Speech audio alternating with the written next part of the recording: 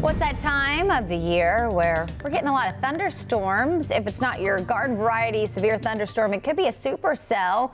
Meteorologist Brittany Van Voorhees explains what they are and what to look out for in today's Weather IQ. We've talked about what makes a storm severe. We've talked about QLCSs. But today we're going to talk about supercells. A supercell is the least common type of thunderstorm, but it has a high risk of producing severe weather.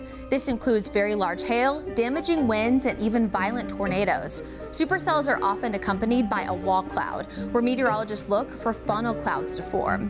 What makes it unique is the structure. It contains a deep rotating updraft called a mesocyclone.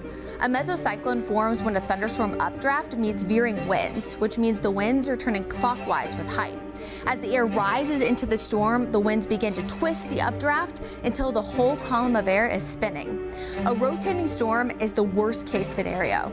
With a supercell, you're guaranteed to see hail and strong winds, and there's about a 30% chance of tornadoes. These storms can last for hours by creating a self-sustaining circulation, allowing them to survive cut off from the main line. Supercells are responsible for strong, long-track tornadoes.